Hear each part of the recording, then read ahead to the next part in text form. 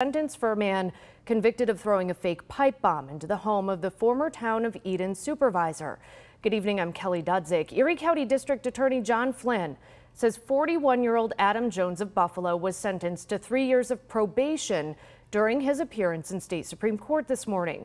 This happened back in March of 2022. Prosecutors say Jones threw a fake pipe bomb into the front window of a home in Eden. Jones was convicted of one count of attempted placing of a false bomb or hazardous substance. We spoke with the DA late this afternoon about why he feels the judge gave Jones just probation. During the course of this whole prosecution, he spent 60 days in jail. So he did spend time in jail. And listen, Adam Jones has issues. All right, he needs help. All right, and by putting on probation, we're going to get him the help that he needs. A judge also issued a final no-contact order of protection for the victims that will last for 5 years. So joining me live now is Melissa Hartman, the former Town of Eden supervisor who was also running for Erie County clerk when this happened. Melissa, thank you for being here with us this evening. You told us this afternoon that your concern was less with what happened to the defendant today, but more about why the people you believe organized the attack were not prosecuted. Here's how the DA responded to our question about that situation. This was investigated ad nauseum, okay? We spent hundreds of man-hours on this case. I had in total 5 ADAs, 5 separate ADAs, including my first deputy ADA, my number 2 in charge, okay, investigating this whole matter here, okay?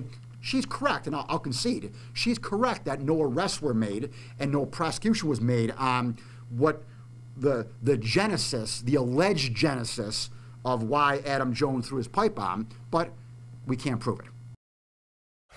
So, Melissa, you wrote a letter that you read in court to the judge expressing concern that no one else was charged in connection with this crime. So what's your reaction to what the DA just said?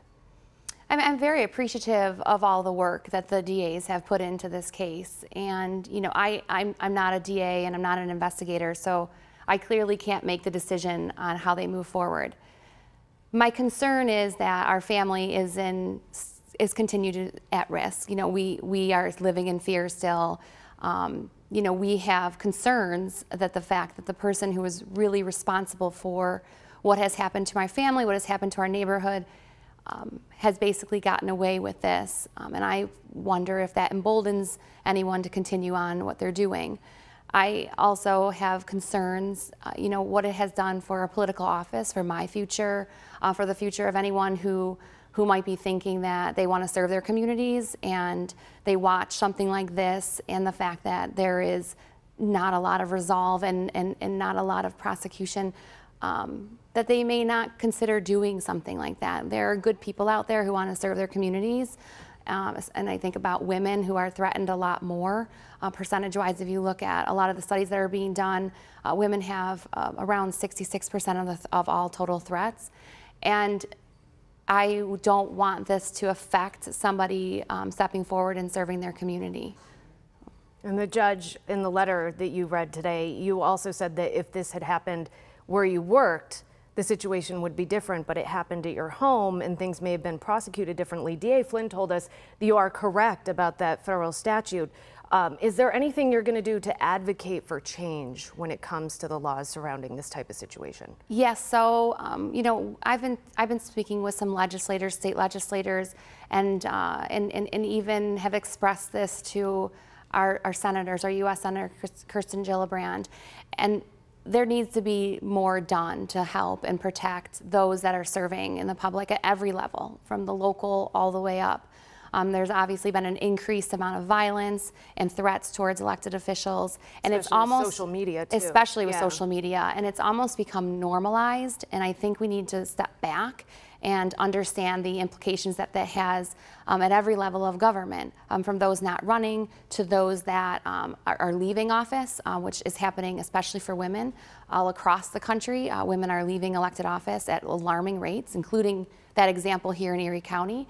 Next year there are no women running for town supervisor position, which I think is alarming. So I have just started a new position, so I'm extremely busy, but one of my goals is to pursue legislation where you're not just protected at your place of employment, because when you are a community leader, you're not just sitting at your desk.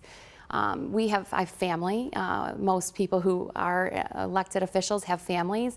They shouldn't have to feel that their parent or their spouse or themselves are in danger because we're serving the community and we're a face of the community. And so I think that we need to look at that. There are laws and examples of that, specifically in California, where this would have been prosecuted different had we had different laws on the books. And you mentioned you already had conversations with people who are thinking about getting into politics, saw what happened to you, and decided maybe they don't want to do it. So what kind of conversations have you had with people about that? It's a tough one because in reality, they watched what I went through, they watched what my family went through, and it's hard to say that that won't happen to you. I would like to think that our situation is unique, but as you know, through stories that we see on an almost daily basis, we're not. We're not unique, and so it's difficult to say, you know, my 8 years as town supervisor have been wonderful, and we've made a lot of strides in our community, and I've done a lot of regional government, and not just in Erie County, but in New York State, and we've made some real change. But unfortunately, that comes with consequences, and so the conversations that I've had is, you know, you do have to have thick skin. You have to deal with these issues. You know, I think that you would be able to do that, but I can't guarantee to them what has happened to me won't happen to them. So again, it's just very unfortunate, especially since we weren't able to completely alleviate, you know, the fear for my family. We know that it hasn't been prosecuted to the fullest extent and you know, I'm not blaming anybody for that, but I feel that when something like this happens, a really great example needs to be done on the law enforcement side and the prosecution side, so that there's a clear message, just as the January 6th prosecutions are coming down, that this won't be tolerated. All right, Melissa Hartman, thank you for joining us tonight on our town hall. We appreciate it. Thank you for having me.